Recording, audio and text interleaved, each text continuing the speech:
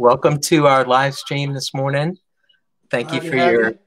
patience as we continue to figure things out this week. We're excited about worshiping together, and we're thankful that we can do that.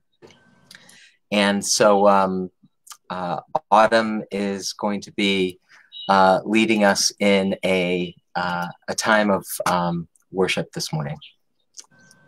So thank you, Autumn, for doing that. Absolutely. All right, let's join together. Good morning, everyone. Happy Sunday. So glad you're here together. We're all together in our living rooms or wherever we're at in our comfies. Yeah. And let's just invite the Lord into this place and acknowledge his presence among us. So, Father, we welcome you this morning. It's good, Father, to be in your presence. It's good to be with one another. We want to set our hearts and our minds on you and your truth. Father, we want to thank you, Lord, for another week, making it through another week in this time. We want to thank you, Father, for all the goodness and all the blessings that you've given us, Lord. We're grateful for who you are, God, and how you've been moving in our lives during this season. So, Father, we want to take this time to remember who you are, to remember what you've done in our lives and how you're actively moving and engaged with us each day. And we want to return our thanks, Father, by praise and worship, Lord, this morning. And may it be a sweet sound to your ear. Amen. Amen. Let's sing. So bless the Lord, oh my soul, oh my soul. Worship his holy name. Sing like never before. Oh my soul, I worship your holy name. The sun comes up. The sun comes up. It's a new day dawning. It's time to sing your song again. Whatever may pass and whatever lies before me. Let me be singing when the evening comes. Bless the Lord, oh my soul, oh my soul. Worship his holy name. Sing like never before. Oh my soul, I worship your holy name. Oh, we sing, rich in love and you're slow to anger. Your name is great, and your heart is kind. For all your goodness, I will keep on singing. 10,000 reasons for my heart to find. Oh, we sing, bless the Lord.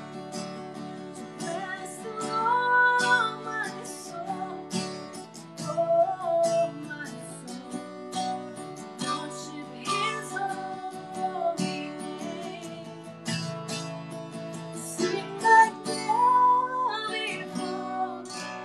Oh my soul, I worship your holy name.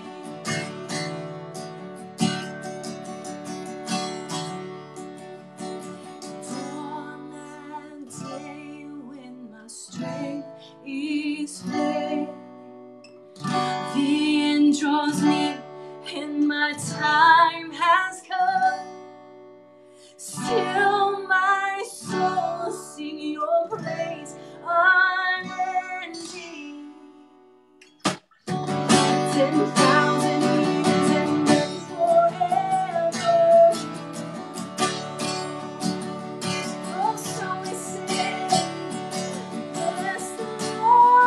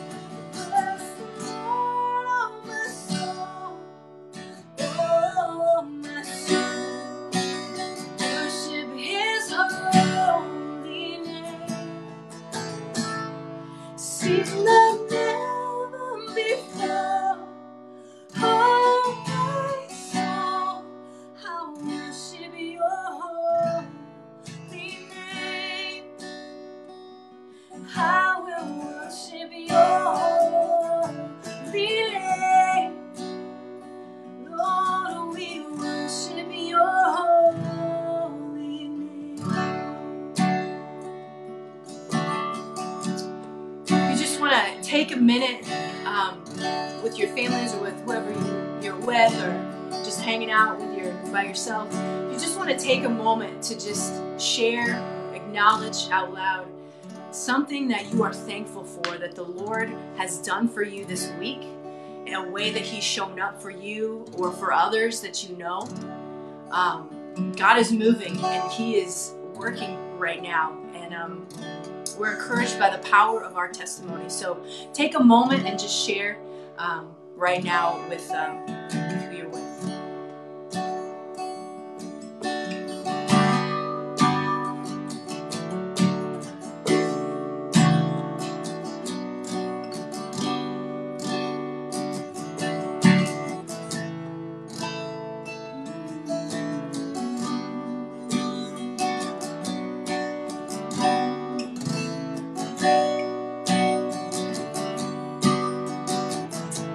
We're going to sing that chorus one more time. Bless the Lord.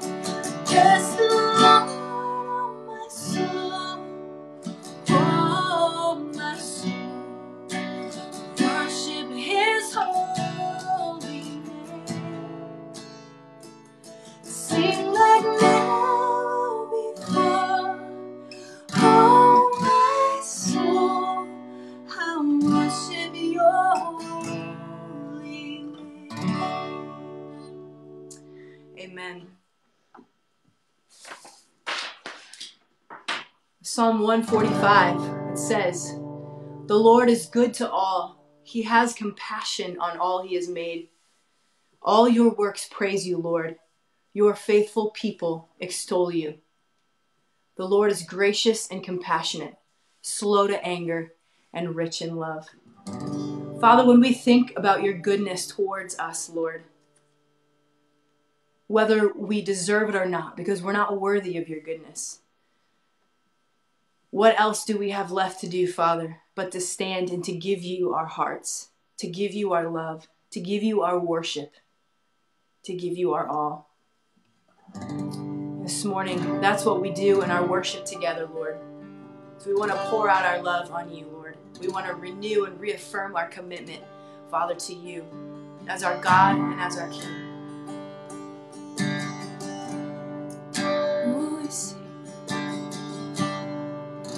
So what could I say? What could I do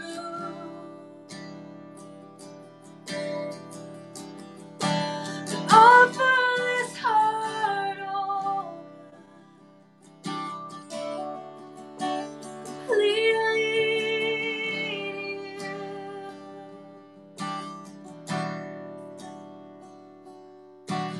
You stood before creation, eternity in Your hand. You spoke the earth into motion. My soul now stands.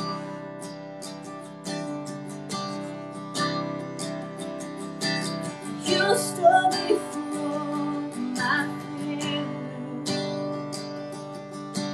carry the cross for my shame. My sin weighed upon Your shoulders. Oh, my soul now stands. So what could I say? What could I do?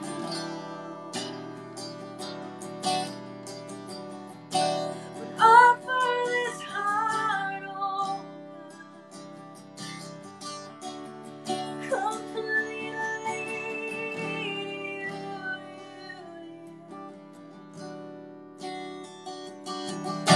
So I walk upon salvation.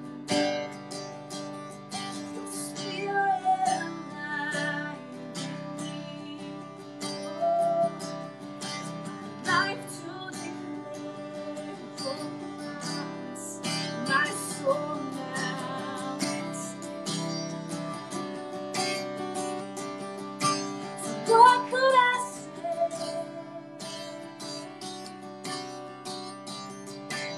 What could I do?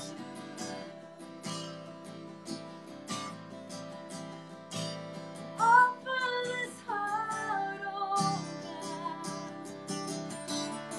God, completely used. What could I say? What could I say?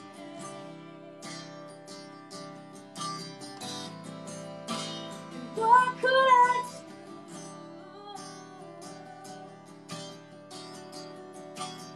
Offer this heart, oh God, completely.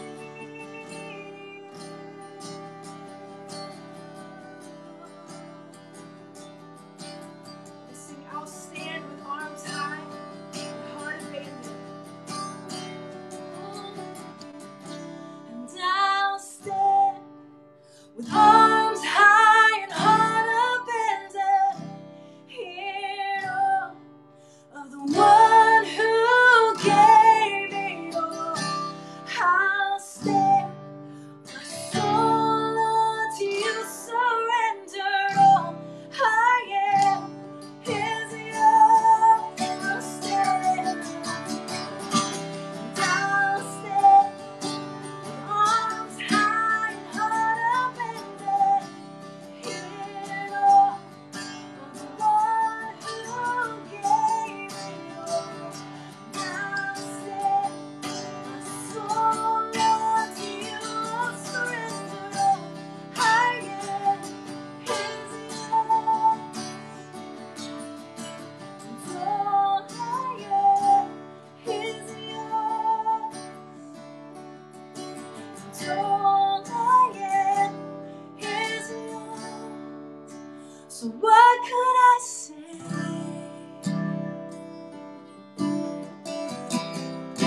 And what could I do? But offer this heart, oh God, completely used. So what could I say?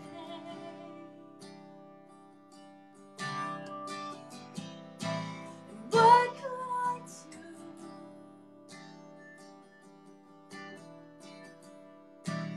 But offer this heart, oh God,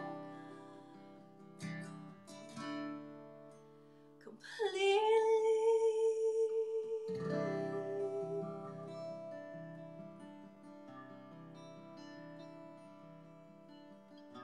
Father, we take a moment, Lord, in this stillness, God, to quiet our hearts and to open our hands, Lord, and open our hearts to you. Say, Father, come and have your way.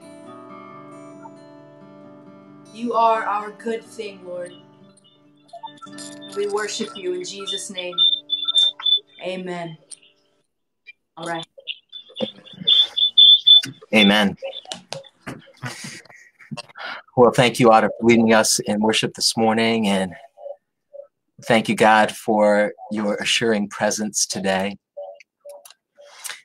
We can't help but be distracted because of the news around the world. It's not good. It's a bit overwhelming, God. And so forgive us for taking our eyes off of you, because it truly is you that is the antidote for our suffering we see all around us.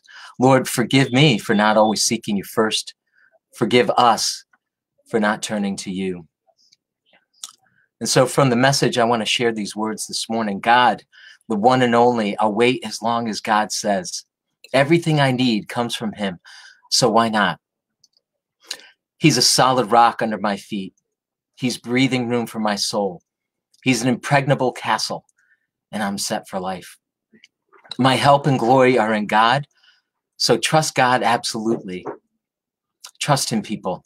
Lay your lives on the line for him. God is a safe place to be.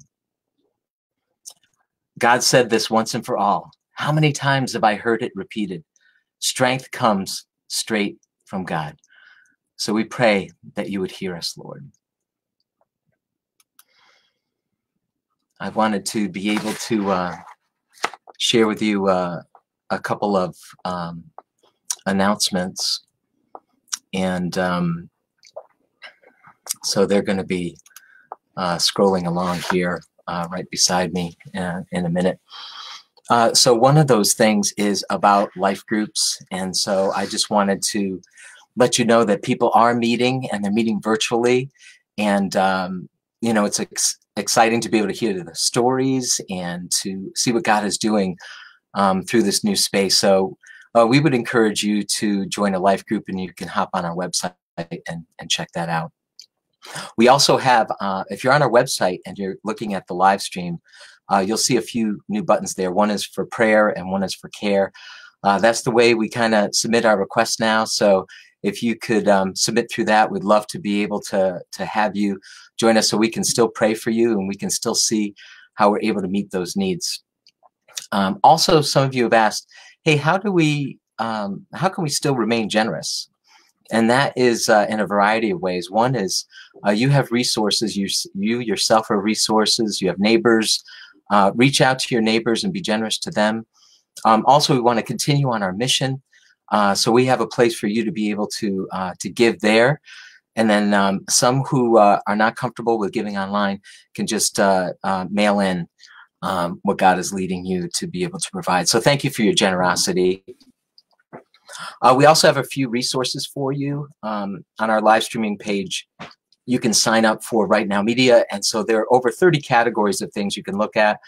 There's thousands and thousands of videos and training for you to be able to do. A lot of our life groups are using that, and you can use that yourself as well. So we would ask you to be able to just sign up for that. It's free for you. And then as part of discipleship and families and for your children, we have this thing called Digital Pass, and that's a free digital pass. It's from Lifeway. It's been twin tested, so Isaac and Silas and I have been working on that together. It's a great way for you to be able to disciple your kids. So I wanted to let you know about those few things. I'm going to pray for Andre, and before he begins. So that's our announcements. Let's pray. We ask, Holy Spirit, that you would speak through Andre today, and we thank you for the message you have given him. Amen. God bless you all. All right. Hey, everybody. Hope you're doing well. Wanted to say hi to you as well from our living room. Thank you, Autumn, for leading us. And Dave, there are a few other things I wanted everyone to be aware of. I got an email yesterday that Lakeside Christian Camp, which we've been frequenting now for 40 years, we had an all-church retreat there for 30 years. Yesterday, I found out that they're going to be closing this week after 40 years of ministry. So just for those of you who don't know about that, I know it was a precious place for a lot of us. So that's sort of a bittersweet news we got there, but I wanted to share that with you. Also, a couple other things. Next week, we are going to do the Lord's Supper. So just want to give you a heads up to make sure you have the elements with you next week, bread and drink. And we're going to partake of that just before I share the sermon. So think about that for next Sunday. Also, another family note, we found out that the Willettes, Jessie Miranda Willette, had a little baby. Yay! Here's a couple pictures of her. Her name is Lennon June Willette. She was born on Wednesday, 9 pounds, 4 ounces. So a healthy baby. Really excited for you guys. Really happy. Look how cute. You just want to kiss those cheeks. Oh, I love it. You got to love it. So even in the midst of what's going on, joyful things are happening. So really excited about that. And also, Dave was talking about the importance of connecting with each other. And I just wanted to share with you a couple screenshots I took of some encouraging times I had. This is my friend Daniel Lannon. Every Wednesday morning we get together at 8 o'clock. We've been doing that for months. And we've been going through the Bible from Genesis. We're up into 2 Kings now. And we're just reading the scripture together. And it's really encouraging. So just if you're not doing something like that, I encourage you. Find a friend and say, hey, how about we connect once a week at this time? Also wanted to show you another screenshot I took of the great meeting we had the other night with our life group. Here's all the people from our life groups. By the way, people gave me permission to show these pictures. But we had such a good time on Thursday night, and we spent the time just hearing what's up with everyone and praying for each other. And I did also get permission to share this. One of our members, the Harrises, Jeff Harris's told us about how his brother had passed away just this past week from coronavirus. And so it was a special time over, over our life group time to be able to pray for each other in a time like this, because he can't go be with the family, obviously, right now, which is painful. But he could virtually be with us, and we mourned with those who mourn. So again, let's find ways to keep connected during this time. All right. With that said, let's go ahead into this week's message. Times like these are what make us think about what really matters, and actually what's really real. I want you to listen now to a story that I got off of a Facebook post about some doctors in an Italian hospital. This one particular doctor posted this. She said, "Until 2 weeks ago, my colleagues and I were atheists. It was normal because we're doctors and we were taught that science excludes the presence of God. I laughed at my parents going to church. Well, 9 days ago, a 75-year-old pastor was admitted into the hospital. He was a kind man. He had serious breathing problems. He had a Bible with him, and he impressed us by how he read it to the dying as he held their hand. We doctors are all tired, discouraged, psychologically and physically finished. When we had time, we listened to him reading the Bible. We've reached our limits. We can do no more. People are dying every day. We are exhausted. We have 2 colleagues who've died and others have been infected. We realized that we needed to start asking God for help. This is beyond us. When we do this when we have a few free minutes, when we talk to each other. We can't believe that though we were once fierce atheists, we are now daily in search of peace, asking the Lord to help us continue so we can take care of the sick." Yesterday, the 75-year-old pastor died. Despite having had over 120 deaths here in 3 weeks, we were destroyed. He had managed, despite his condition and our difficulties, to bring us a peace that we no longer had hoped was possible. The pastor went to the Lord, and soon we'll follow him if matters continue like this. I haven't been home for 6 days. I don't know when I ate last. I'm realizing my worthlessness on earth. I want to use my last breath to help others. I'm happy to have returned to God while I'm surrounded by the suffering and death of my fellow men. Whew. What a powerful post. What a powerful post. People are realizing what life is really all about. That's what happens when death, the great equalizer, is at our doorstep. But I want you to pay attention to what an impact just one person can have. Atheists returning to God. Why? Because they saw the reality of God through the kindness of one man, one anonymous old man. In a world of great uncertainty and fear, hope usually comes through quiet heroes like this old pastor. We're in a sermon series on the Gospel of Mark called Jesus More Than Enough. And today I've entitled my sermon, Quiet Heroes. In our passage this morning, we're going to see some people making an impact in quiet ways. These aren't the kind of people we normally think about when we think about the Bible. And as we do this morning, I'd like to invite you. If you're on Facebook, just type in to the Facebook posts the answer to this question. From your life I said for your life experience. It should be from your life experience, sorry. Who is a quiet hero and why? Who's been a quiet hero in your life? And why would you call them a quiet hero? Just post that in the comments. And I can't read the comments with the technology I'm using, but I think you can enjoy that as you just listen to the message this morning and see the various heroes that people bring up. Well, I'd like the rest of us, if we could, please turn our Bibles to Mark chapter 15. And we're going to be in verse 40 this morning. Mark 15. If you don't have a Bible, by the way, you can go on, if you've got your computer right there or your phone, BibleGateway.com. BibleGateway.com is a great place to go and read the Bible. Now, just to get us in context, last week we saw Jesus being crucified by the Romans, and darkness descended upon Jesus. And we talked about how God was pouring out his righteous judgment on sin, and Jesus was bearing our sin. He was paying the debt we owed God. Finally, around 3 p.m., we found that Jesus cried out in a loud voice, "Tetelestai!" meaning it is finished. And tetelestai was a word that was used. It was a term, a marketplace term, and people would put paid in full on bills when debts were paid. Jesus paid our debt. And having completely paid the debt we owed God for disobeying him, he then said to the Father, the very last thing, "Father, into your hands I commit my spirit," and he died. And the Roman centurion who was standing nearby, talk about an atheist, he was amazed by all he saw, and he said, "Surely this man was the Son of God." Indeed. That's where we left off. And we find that he wasn't the only one there. Verse 40, if you're reading along with me.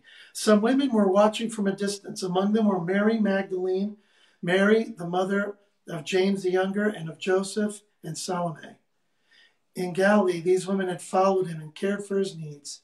Many other women who had come up with him to Jerusalem were also there." Now, I just want you to take a moment to try to connect to how these women, from a distance, what they would be going through, what they would be feeling, looking up at Jesus on the cross. Jesus had been everything to them. They had left their homes in Galilee 100 miles away on foot. They'd been traveling with him for months, years, and with his disciples and caring for his needs and their needs. They were deeply connected to and committed to Jesus. We can't miss that. Just as an example of the 3 women named here, Mary Magdalene. She had been demon-possessed, according to Scripture. She'd been leading a miserable life. And Jesus exorcised, according to Scripture, 7 demons out of her. Imagine what Jesus meant to her. By the way, she's often called a prostitute, but that's an assumption. That Scripture never says that. She's also called Jesus' mistress in the Da Vinci Code book and movie, but again, there's no credible scholarly basis for that opinion. No, this woman was a transformed woman. She met Christ and her life changed on a dime. But now he's dead. The one who had meant everything to her was now dead. How could that be? And she wasn't alone. Along with the Mary and Salome, we read it in verse 41, many other women had come up. And he had meant a lot to all of them, more than we realize, because in that patriarchal culture, it was amazing how Jesus treated women. Here's what one scholar had to say about that. By the standards of the religiously strict, it would have been scandalous for women, especially married women, to travel with an entourage of male disciples. Palestinian women were expected to limit their public activity, keep their heads covered, and fulfill their domestic duties, barefoot in the kitchen. In this one verse, Mark hints at an aspect of Jesus' ministry that potently challenges the social order, especially if these women followed as disciples, which they presumably did. So tapping into that cultural understanding, Jesus is everything to these women. So it goes without saying, the depth of pain they would be experiencing. How could he be dying? The one who had done so many miracles and had transformed their lives. What now? That's a good question. I want you to realize that these women had no power to do anything legally or religiously. They had no power to rescue Jesus. They had no power whatsoever. Even physically, powerless. Have you ever felt hopeless while loved ones are suffering around you and there's nothing you could do, like right now with this coronavirus? They seemingly could do nothing, but they did what they could, which is they were there. They were there. They were quiet heroes simply by being present in Jesus' crucial hour. So our first point this morning is be present to those around you. Quiet heroes are those who are present to those around them. Listen, the ministry of presence is much more powerful than we think. And it's easier said than done. I've struggled with anxiety throughout my life. And when I was a young pastor and I would go on counseling visits, I'd panic a bit because I wasn't sure what to do or say. I'd fumble around, and sometimes I'd make things worse. And I would end up focusing more on, am I messing up, than on comforting the person. Then I went to seminary and I took a class on counseling. I remember our counseling professor, who was a counselor herself, she kept saying this one statement over and over: be a non-anxious presence. Be a non-anxious presence. Say it with me right now. Be a non-anxious presence. That has served me so well over the years. I remember years ago, there was a woman in our church who had lost her husband. And I went to visit her, and she was completely distraught. I mean, she was distraught. And she was saying all kinds of wrong things about God. And initially, my impulse as a pastor is, well, I got to correct her. Well, that's not true. No, you can't say that. Can you say not helpful? Well, instead, I remember what my prof said. I resisted the temptation to correct her wrong statements. And I remember what my prof said: be a non-anxious presence. And so I let it go, focused on her and the Lord, and I just let her vent. And when she was done, I'm sure she was expecting me to go into a mini sermon or a bunch of Bible verses. Instead, I went over to her and I just held her without saying a word. At first, she was stiff because, I kind of represented God, and she was mad at God at that point in time. But then, like ice cream on a hot day, she just melted and started to burst into tears. Years later, she told me how meaningful that moment was to her. Quiet heroes don't have to do anything. Sometimes the ministry of presence is enough. Now, some of you are saying, well, that's ironic. We're in the middle of a time where we can't be in each other's presence. But that's what the point I'm making. I was telling my wife yesterday, I feel like I want to do something. I want to go out and, I don't know, create ventilators. And it ends up that we don't realize that sometimes what seems to be the simplest, almost powerless thing can actually be a very powerful thing. And right now we're being told that simply staying in our homes and isolating is serving others. But it seems like it isn't. That's my point. These women are just standing there. What are they doing? You do what you can instead of focusing on what you can't. And right now, we're ministering to people just by being in our homes. But don't miss the ministry of presence. I showed you those pictures earlier. We were there with Jeff when he was mourning over his brother's death virtually. So we can have a virtual presence in prayer spiritually and virtually right now. Don't underestimate that. Well, the women weren't the only ones who were there as Jesus died on the cross. Verse 42. It was preparation day. That is the day before the Sabbath. So as evening approached, Joseph of Arimathea, a prominent member of the council who was himself waiting for the kingdom of God, went boldly to Pilate and asked for Jesus' body. It was preparation day, the day before the Sabbath.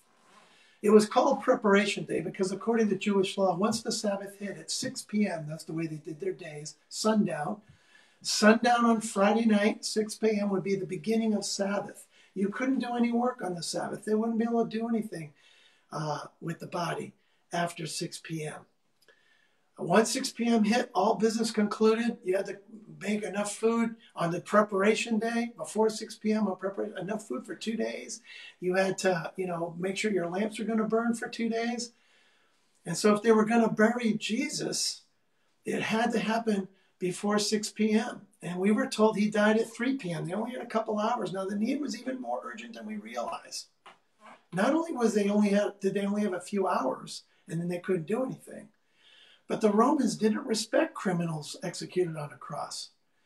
And so typically what the Romans would, if no one was there, if Jesus died after 6 p.m., they would just leave the body to be carrion for wild animals, or they would throw the body in a common grave.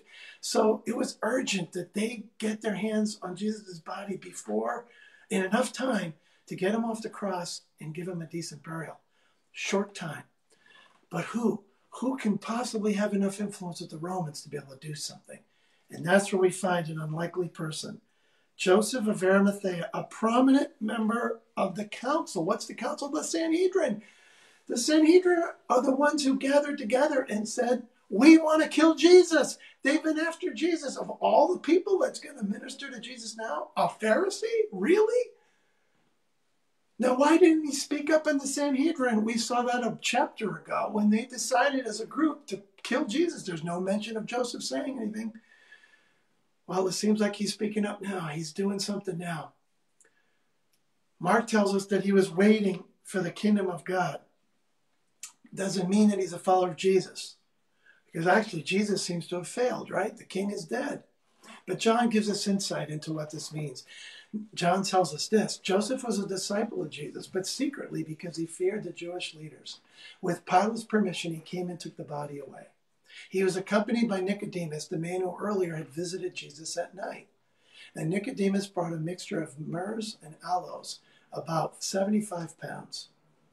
So what we see is that Joseph was himself a follower of Jesus, but secretly, quietly, out of fear of the other leaders.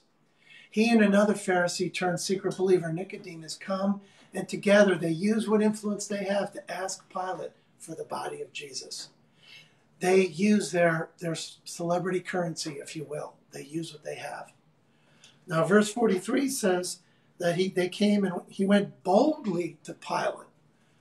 And my question was, well, what was so bold about asking Pilate for a dead body?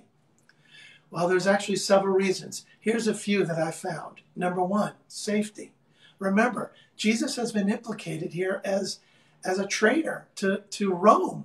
You don't want to associate with a traitor. So he's actually, this is jeopardizing his safety, purity. The Jews consider if you touch a corpse, you're unclean, which means he's going to be unclean during the Sabbath and into this Passover festival. So there's a religious cost he's paying. His position, he'll probably be expelled from the Sanhedrin if he's now showing dignity to the one that the Sanhedrin condemned as blasphemous.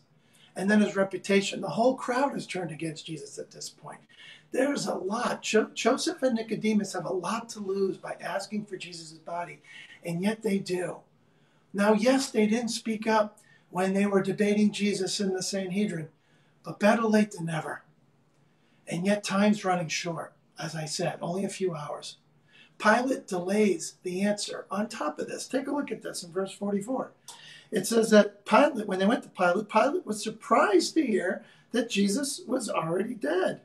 And summoning the centurion, he asked him if Jesus had already died. And when he learned from the centurion that it was so, he gave the body to Joseph.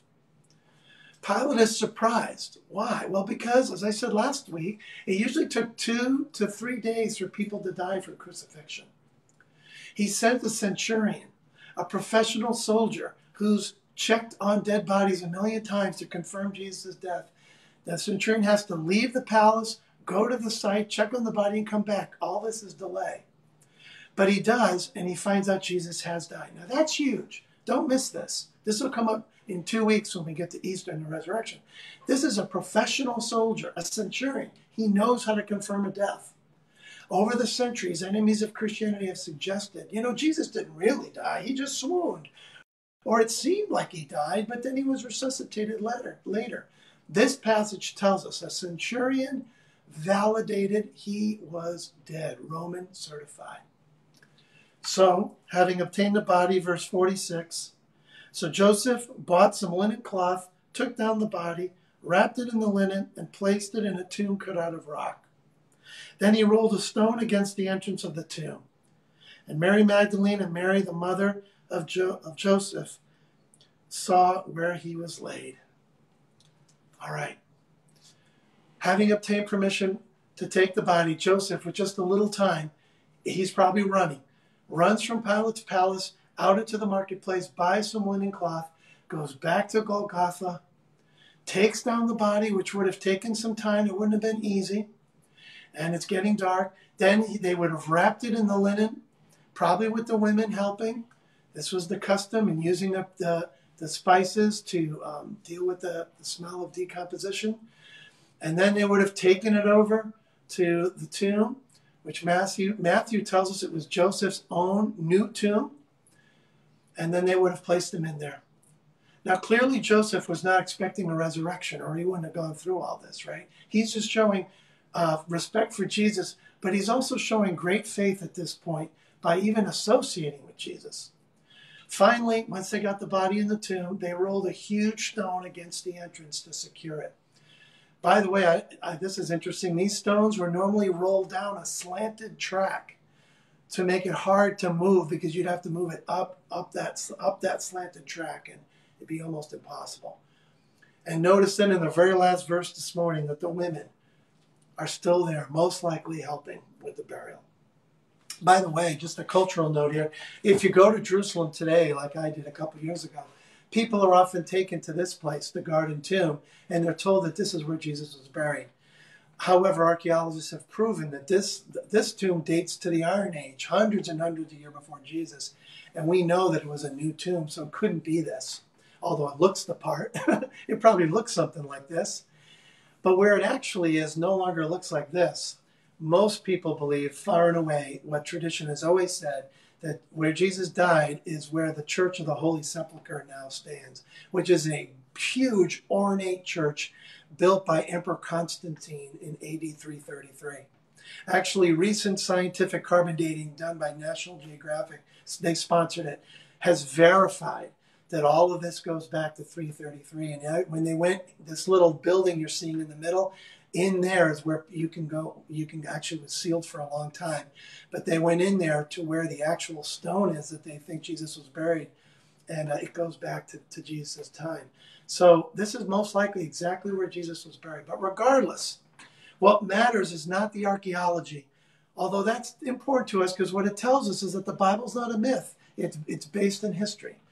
But what really matters to us today is discipleship, because you've got two unlikely disciples here, Pharisees, quietly standing up for Jesus and burying him with dignity. They were quiet heroes.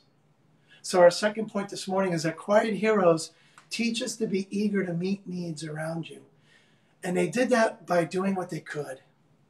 We're told that Joseph was wealthy and prominent. He used those well for the sake of Jesus. He had influence, and he used that to pursue Pilate. He had money, so he bought the linen cloth. He had a tomb, so he gave it up for Jesus. He did what he could.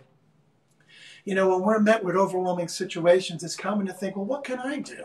I mean, like this coronavirus, right? But that, even in times like this, there's things we can do, like our friend Adeline Eddy. Adeline is a young woman in our church who makes stress balls to deal with anxiety. It's been very helpful to her. And so she's made a business out of it. And this week, she learned that her father has passed away in Haiti. A day after finding that out, Adeline, even in her grief, was still thinking of others. She gifted 80 of her stress balls to Geisler's grocery store to thank them for staying open and serving the community while most of us are staying home. You see, Adeline is doing what she can.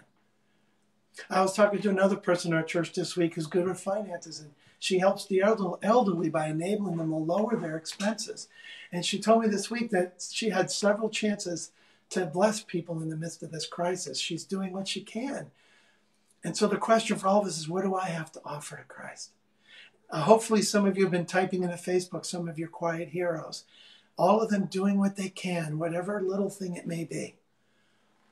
Remember, Jesus is the one who can take just a little basket of loaves and fishes and feed multitudes. Focus on what you can do, not what you can't. Finally, I think it's interesting that after 15 chapters of Jesus' ministry, we've been going through the Gospel of Mark since September 2018, okay, a year and a half. In that time, we've barely heard about the women. They've come up like twice. The Pharisees have been against Jesus the whole time. And so who would we expect at the end of the story when Jesus is dying? Who would we expect to be there? The ones who've been in the story the entire 15 chapters, the disciples. And yet, where are they? They're not there. Instead, 2 Pharisees and some women we barely heard about are there. And that, to me, that is a point from silence. The fact that disciples aren't mentioned here is something we got to learn from. My last point this morning is simply this. Quiet heroes teach us to be willing to identify with Jesus. Listen, there's a good quiet that serves others and glorifies God, and there's a bad quiet that seeks to protect ourselves. Sometimes our quiet is selfish, and that's what we're seeing in the disciples. But quiet heroes are willing to identify with Jesus. That 75-year-old pastor who loved on people as he died in an Italian hospital showed the reality of God, how he was willing to identify with Jesus. That's what pointed the doctors back to God. It turned atheists back into believers. Listen, those of us who know Jesus as your Lord and Savior, we have a great opportunity in this present crisis to point people to the only true hope of the world, the one who has conquered what we fear, death. His name is Jesus. Have you identified with him lately? Social media is a great avenue for doing that. And I know many of us are a little hesitant to put anything out there because all sorts of people see it, old high school friends or whatever. But have you thought about going out and making a bold statement of faith in Christ on Instagram or Facebook? I mean, why not? As someone said to me the other day, if we can't be bold now, then when? People are looking for hope, and we have it in Jesus. But it's not in ourselves, it's in him. We have to point people to him. Let's not be quiet cowards like the disciples, but quiet heroes. Like these women, and like Joseph, and like another Joseph. I want to end with a story here this morning. Years ago, there was a family that had to move to a new state because they were struggling financially and emotionally, and the parents' marriage was in the middle of falling apart. They thought a move might help. So they moved. In the midst of all of the pressure and anxiety of a move and everything, being so difficult in their lives, the mother, the woman, went to get her driver's license. And when she went, she ended up being tested by this really gruff guy, and she just froze and flunked. Well, it was the straw that broke the camel's back, and this woman ended up in the middle of the DMV just breaking down in tears. Well, there was a man there who noticed her crying. And so he walked up to her and asked her what was wrong. Now, he could have just kept focused on his work, but he went over to help her. And she told him in broken English, because she's from another country, how she had flunked the road test and then went into everything that was wrong in her life. It just all came out like a dam. This woman was in despair. Well, this man spoke her language, actually. And then in her language, he said, come back next week and ask for me, and I'll give you the test. And she did. And he calmly gave her the test very, very gently, and she passed with flying colors. Relieved, and upon getting her license, she went back into the DMV before leaving to thank him for helping her. When she did, he said to her, I'd like to invite you to the group that meets at my house on Friday nights. It's a prayer group. We'd love for you and your husband to join us. Well, that couple went, and it changed their lives. It actually changed my life too, because I'm telling you about my parents. That couple was my parents, and that man's name was Joseph Lamott. Now, when I say that name, I don't think there's anyone out there who has any connection with Joseph Lamott. No one knew him. There was no big celebration when he died. He's just an anonymous DMV worker. A few months later, Joseph died to no big fanfare. Just another guy. I think it was about 6 months later he passed away. Timing was impeccable. But shortly afterwards, because of that prayer group, my mother placed her trust in Jesus Christ as her Lord and Savior. And our entire family's destiny pivoted that day. I wouldn't be here telling you about Jesus if it wasn't for a man in the DMV who did what he could. Our family's destiny changed that day in the National DMV when a quiet hero did three things. He was present, he did what he could, and he identified with Jesus. If you look at those 3 points again I made earlier, he was present, he did what he could, he identified with Jesus. And I pray that we would be willing and eager to be quiet heroes who point people to the only hope we have, Jesus Christ. If you've never accepted him as your Lord and Savior, I encourage you to do that. There's a button on our live stream page. You can find out more about Jesus, the hope of the world, like those doctors are finding in Italy. We'd love to introduce you to him. If you know him, then get busy being present, doing what you can, and identifying with Jesus. Lord, I pray as we go into worship this last song that you would help us to let you speak to our hearts. And Lord, I pray that you would give us the peace that surpasses understanding, that only comes to those who know you. We love you, Lord Jesus. Thank you for being present in our lives. Help us to quietly be present in others. In Jesus' name, amen. Let's finish with the song. Autumn.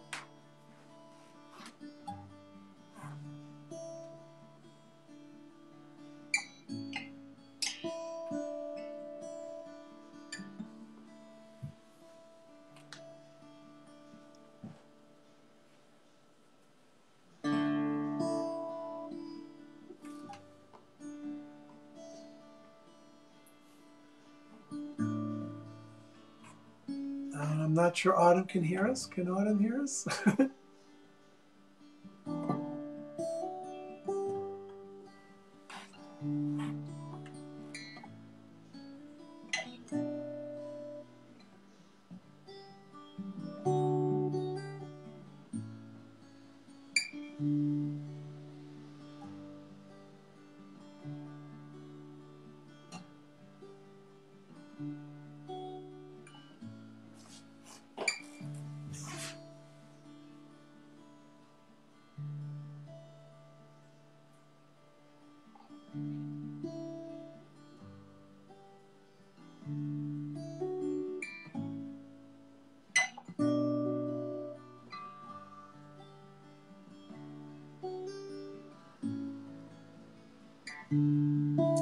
Let's sing. Lord, I come and I confess, bowing here, I find my rest. Without you, I fall apart. You're the one that guides my heart.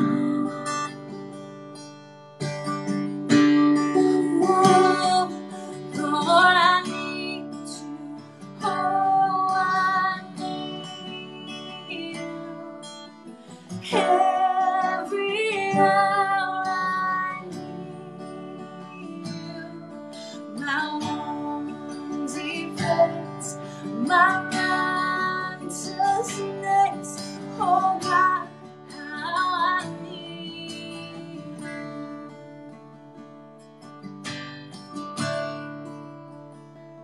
Sin runs deep, your grace is more. Grace is found, it's where you are, Lord, where you are. Oh Lord, I am free. Holiness is Christ in me. Where you are, Lord, I am free. Holiness is Christ in me.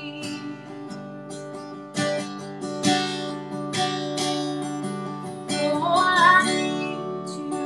Oh, I need you.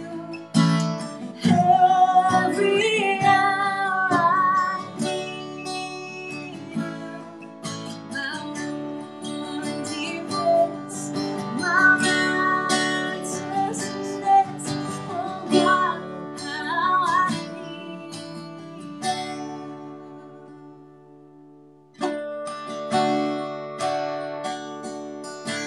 Teach my soul to rise to you. When temptation comes my way, when I can't stand before you, Jesus, you're my hope. When I can't stand before you, Jesus, you're my hope.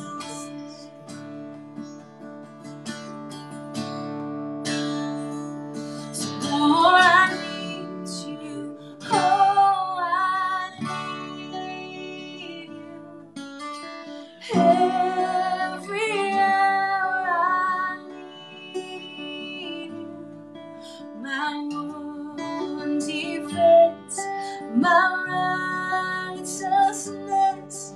Oh God, how I need you. My one defense, my righteousness. Oh God, how I need you. Amen. We're so grateful that you have joined us today. And Lord God, I just pray that this message that you gave Andre, that it would continue to speak to our hearts. Let your word ring true in our hearts. May we remember it. May we go throughout the day and just be in worship for who you are. You are a God who saves. You are our salvation. In you, we can completely trust. And so we love you for that. Let us love you and love one another. We pray in Jesus' name. Amen. Amen. God bless you all. And thanks for joining us today. Bless you all.